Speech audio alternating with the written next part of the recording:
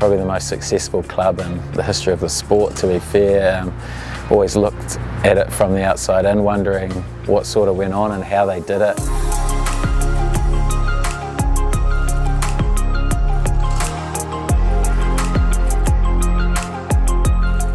So obviously James Marshall, I was born in Auckland, I lived there till I was 8 years old, then I moved down to Nelson with my family.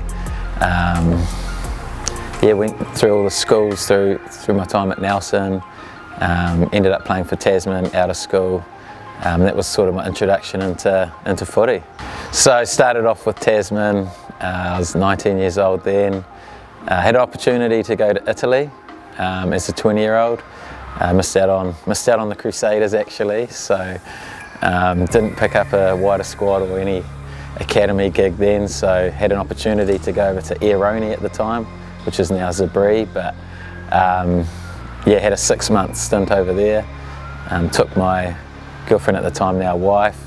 We're only sort of 3 months into our relationship, so it was a bit of a sink or swim and see where we end up, but obviously it worked out and still together and happily married. So, but that was an awesome opportunity for me as a young kid to experience a different style of rugby and play at a different level, and then came back 3 more years with Tasman, and then got an opportunity with the Hurricanes in a wider squad after missing out on the Crusaders for the last 4 years. So unfortunately I could never crack it as a player here, but we're here now as a coach. It's definitely surreal to be here now. When I finished rugby, I sort of promised my wife that I wasn't going to get into coaching. We'd moved around so many times throughout my career, like even when I was playing for the Hurricanes, moving to Taranaki every sort of 6 months. So I think we worked it out with well over 20 moves in different houses that we lived in throughout my career.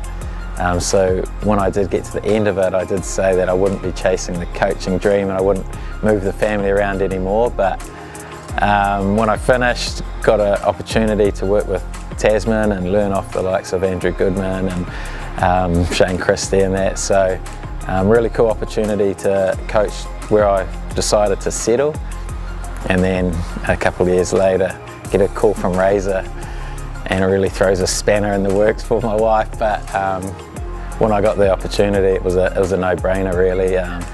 Such a good opportunity for me to learn and see where coaching can now take me. Goody did cue me a little bit. He said Razor was after my number, so I wasn't sure what it was, because I remember Paul Gallen, the academy manager up at Tasman, he asked me if I wanted to coach the Crusader under 20s or help coach Crusader under 20s this year, and just at the time it didn't really suit, and I thought it was going to be more about why haven't you taken this opportunity to grow your coaching, and then he offered me the role to take the backs here, and that sort of blew me away a little bit. So I messaged guys like David Havili to make sure he thought that I'd be a good fit in the environment. I didn't want to come down here if I didn't have the backing of the players, so that was really important for me to get a message back from him saying how much he thought I'd be able to add to the environment. So, and then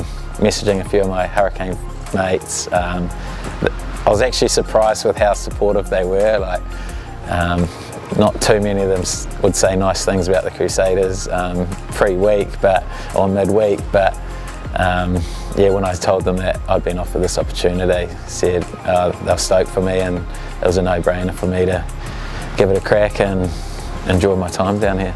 Probably the most successful club in the history of the sport, to be fair.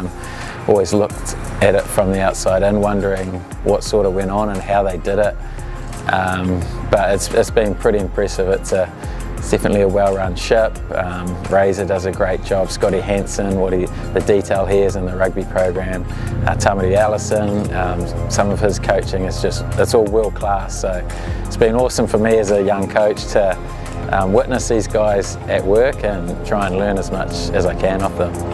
I guess I'm most looking forward to working with the other coaches personally, learning as much as I can off them, and then also the players. Obviously, it's a pretty impressive squad when you look at it on paper, and the chance to work with some world-class athletes and try and teach them as much as I can, but also learn from them. And yeah, hopefully win some games and keep the success up, I guess.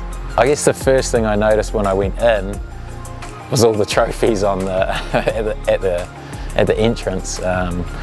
Obviously, being at the Hurricanes, we won it once, but I haven't been involved with many teams which have, you know, what is it, 8, 10 trophies just sitting on the desk as you walk in, so you really get a feeling of sort of success straight away. And yeah, it's pretty buzzy when you look around and see where you are and take a snapshot back and realise that you're here. And it's always nice winning things, and yeah, that's always the ultimate goal, really, to win the competition. And yeah, if we could do it as a coach and player, it would be cool.